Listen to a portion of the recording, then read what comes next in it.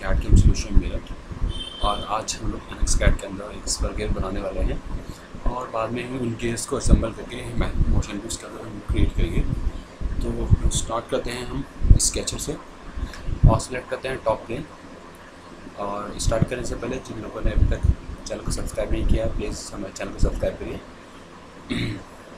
यहाँ पे जाके रेफरेंस डिफाइन करते हैं और क्लिक करिए okay.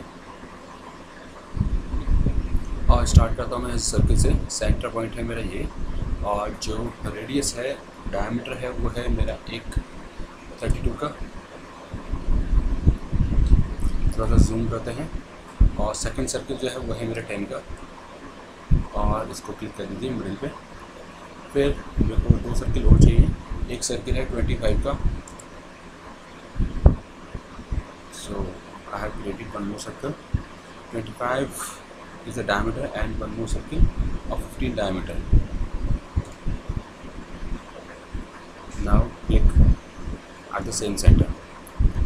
Now I'm going to create a keyway. For that keyway I will use this rectangle and I will use the center rectangle, and just on this quadrant point, with the help of this quadrant I can click at the quadrant point. Now dimension this is 2 by 2. The dimension of this rectangle is 2 by 2. Just change this 1, and this point and this point both are vertically aligned. And now change this value to 2 and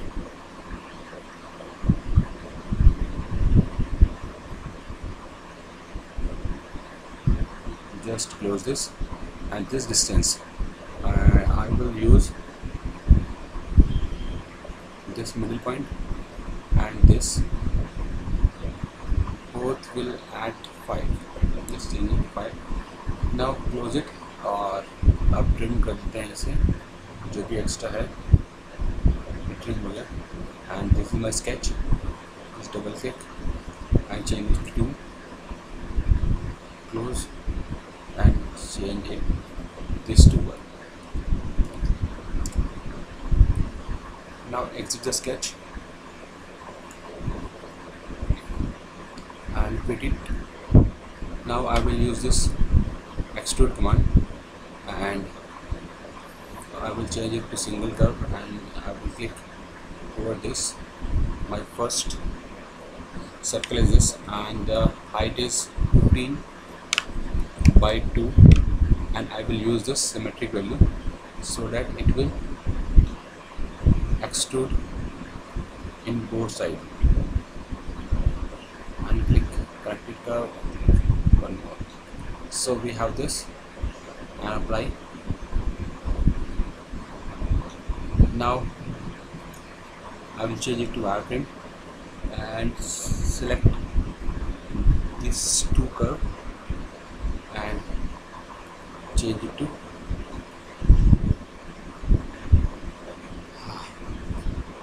my total distance is 15 and I want to cut this in 3 mm from the east side. आगे की तरफ से 3 कटेगा, बाहर की तरफ से 3 कटेगा। सो पहले एक तरफ ले लेते हैं। सो ये जो जाएगा 15 का हाफ हो जाएगा 7.5 माइनस 3 4.5। सो स्टार्टिंग डिस्टेंस मैंने 4.5 डाल दी, तो स्टार्टिंग मिडिल से 4.5 का गैप है, फिर आगे 7.5 तक जाएगा और सब्ट्रैक्ट हो जाएगा और कर देते हैं ओके। और सेम यही चीज़ अपोजिट साइड भी चाहिए तो आप इसे लीजिए and then select mirror feature and I am going to mirror this extrude with reference to this plane and click okay. So this cut will come at both side. Now I will select this front plane and define the axis and click OK. अब मैं क्या करता हूँ, एक centre line लेते हैं, पहले click करिए, एक हॉरिजॉन्टल लाइन सॉरी एक वर्टिकल लाइन, डायमेंशन इसके बाद में देख लूँगा, और एक लाइन लेते हैं, ये क्लिक और ये जो लाइन है इसकी डायमेंशन है ये 0.5, इसको 0.5 कर दीजिए। और इसको ड्रैग करके थोड़ा ऊपर तक लेके आएंगे और ये जो डिस्टेंस होगा from horizontal to this line, this vertical distance is 13.6. Change this to 13.6 and click. Now minimize this and click close. अब मैं एक आर्क लेता हूँ और आर्क जो है यहाँ से स्टार्ट के कुछ ऐसा बनने वाला है और इसकी डायमेंशन करते हैं। ये डिस्टेंस है मेरे पास, ये पॉइंट और जो ये पॉइंट है, क्लिक 1.58 ये वैल्यू है। और ये जो इसकी वर्टिकल डिस्टेंस आएगी ये है 3.28 हो गया। और इसका जो रेडियस है, इसे डबल क्लिक करता हूँ और रेडियस उसका 4.56 ये इसका रेडियस डिफाइन कर दिया। अब इसको मिरर कर देते हैं। सो I will select this mirror and select the curves and then select the middle line and convert the centre line as the reference line and click okay.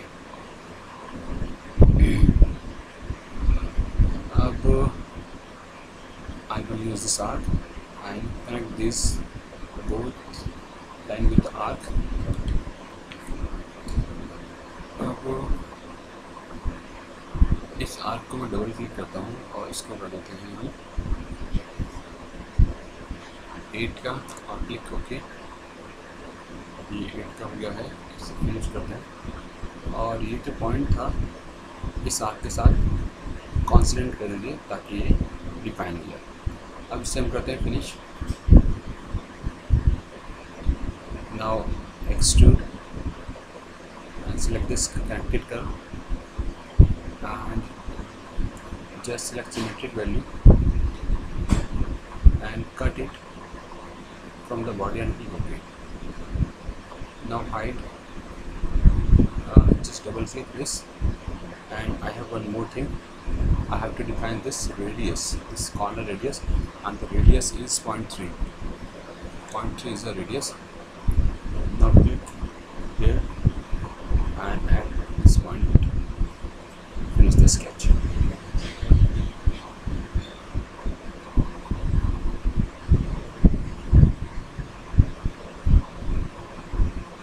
Just delete this extrude and again I will take this extrude and change it to symmetric and subtract and zoom this.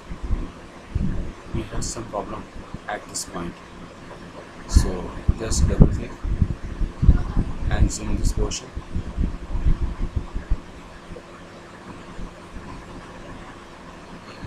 तो नहीं है, sketch fully define click करिए और यहाँ से extrude लेके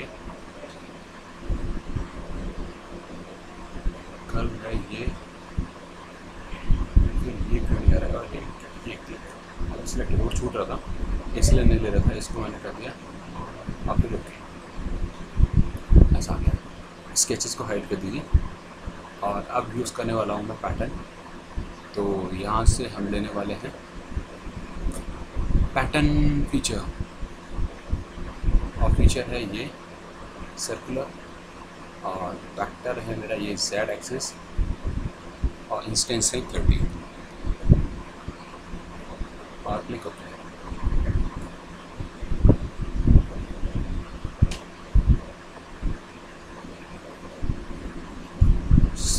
इस तरीके से हम इसे बना सकते हैं।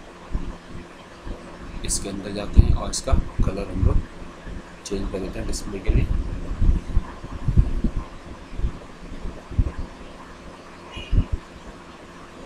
Okay click apply.